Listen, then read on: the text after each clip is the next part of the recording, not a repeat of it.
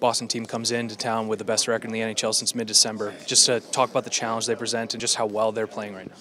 Yeah, they're playing really well. It's a good test for us. Obviously, we were successful last time we were in there, I believe. But they're a good team. They're fast. They play hard. It's a good test for us. I think any team that's feeling good about their game.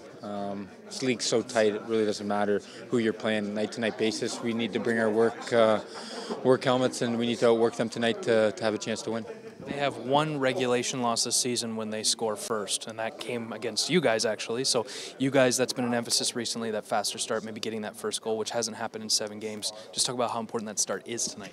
Yeah, it's huge, especially against a team that's feeling confident. You let them get the lead, they start to feel better, playing more confident. I think it's important for us to come out, like you said, and score the first goal. It hasn't happened in many games in the last 6 or 7. So for us to be successful tonight, I think that's definitely one of the keys, is to come out and have a good start.